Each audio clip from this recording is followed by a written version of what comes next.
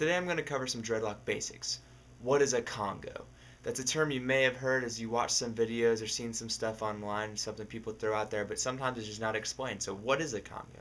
A Congo is when two dreads combine and are still split. So I have one Congo.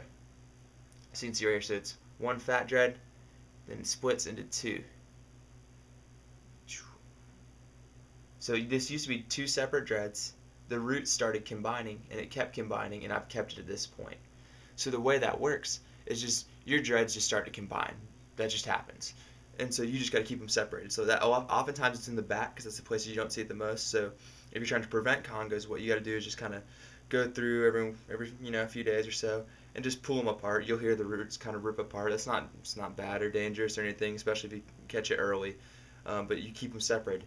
But if you want to let the congos happen, then you let it happen. Like this one, I just didn't catch in time, and it started combining a little bit, and then it kept, if you don't do anything about it, still it will keep getting further. And so now at this point, I keep them separated like this. So if I just kept them together and didn't touch it, it would become one big dread. But I like the Congo. I think it's cool. So I keep it separated like that. So to prevent congos, keep ripping them apart, keep them separated. And if you want them, I know some people, their dreads ends up being thinner than they wanted them to be. So you can get them started by maybe putting a rubber band or something around at the base or at the root. And once it gets going, get that rubber band off there. You don't want it on there too long. But you can force congos and make those happen if you want thicker dreads.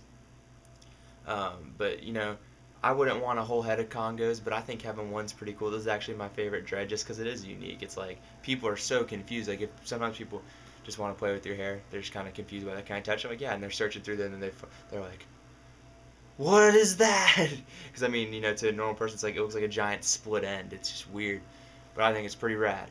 So that's congos. That's some dreadlock basics for you. So hope you guys have a good day.